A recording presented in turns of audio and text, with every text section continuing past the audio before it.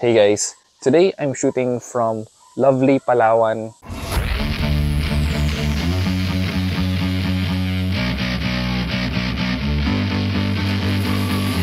I've shared with you in the past that I've been fortunate enough to call this little and humble part of the island as my home, well, at least some of the time.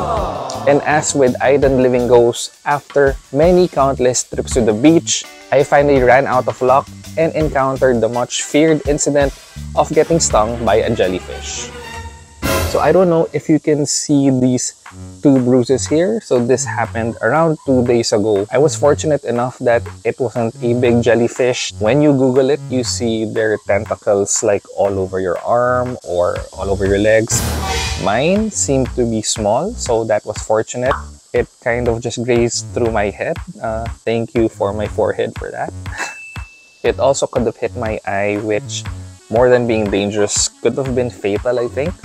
And I'm sharing this video now, perhaps not so much for my regular subscribers, but perhaps you just encountered a jellyfish attack yourself and wanted to see what you can do.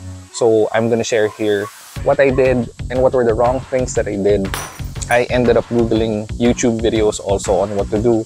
I thought that there should be more videos to go by, so stick around and let me share with you this incident. So it was around 5:30 p.m. I just wanted to get another dip right before sunset. I was really just within, let's say, 5 to 10 feet of the water. So it was at a very shallow area. I was just kind of lounging around. I wasn't even really swimming. So I was there for a good 10 minutes already. I dipped my head and I just felt this really strong nudge onto my head. It wasn't that it was strong, but it was like this warm oven hitting my head. This really warm, uncomfortable feeling. So you feel like you run into like a hot frying pan or again an oven. So what I immediately did was to get up, get out of the water. I did see this small sort of bluish lavender thing blobbing. It's quite small. It was probably like this. Oh no, it was probably like this. So immediately and confirmed, I knew it was a jellyfish sting.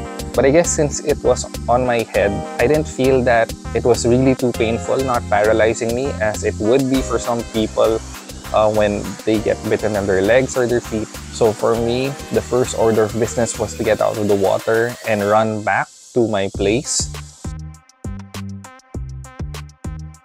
What I wanted to do was to immediately pee on myself.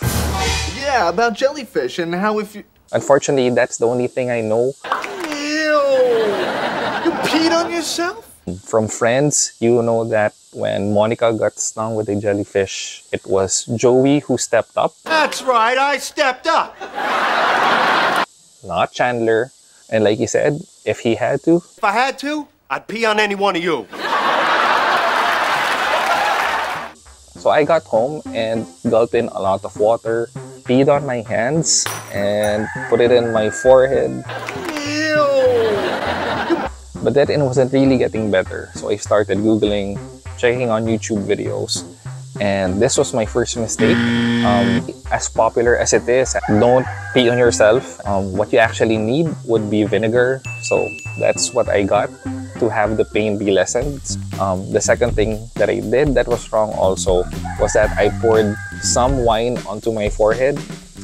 I know that's a little wasteful, but it was what I immediately had, and I don't have vinegar right at my disposal. But I do have wine.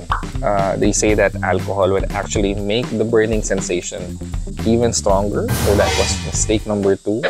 The first thing that you should actually do, especially if the jellyfish gets hold of you, would be not to get out of the water right away.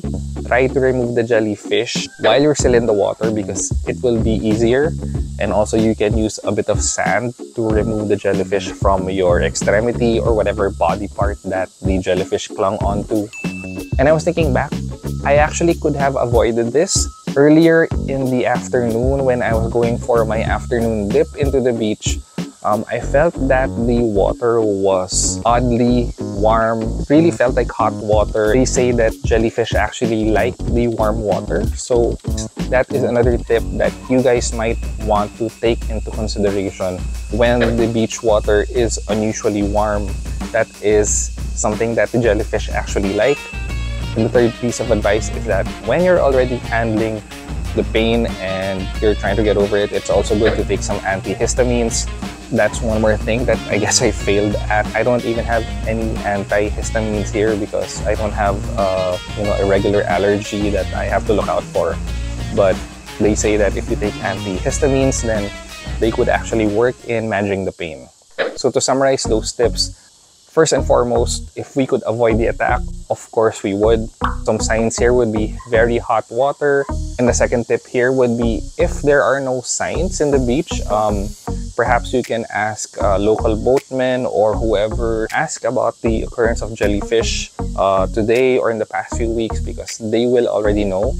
Another sign that I could have taken note of were that there were a lot of boats in the area. I think the locals were already discouraging others from taking a dip. So it won't hurt to ask. Trust me, it will hurt less if it does. And for every trip to the beach, I'm thinking now that I should always bring a bottle of vinegar, maybe in a spray, just as a first aid kit. I mean, if you are bringing your shades, your sunblock to the beach, you might as well bring a small bottle of vinegar just so that you are ready. And again, antihistamines, that is already after the attack. And again, during the attack, don't panic. I was fortunate enough to be just grazed by the jellyfish. It wasn't as bad as it could have been. I understand how debilitating it would feel again if it really wrapped around your extremity. So if that happens, don't get out of the water. Rub them off with the sand that's beneath you. So this has been a little different from what we're typically used to. I hope that this is something that you find helpful. Share your own experience. Jellyfish attacks may seem minor, but they can be fatal, and I guess that's what's scary. So please do take note. If you like this video, please don't forget to like, comment, and consider subscribing if you haven't already. Thanks again for watching, guys, and travel safe.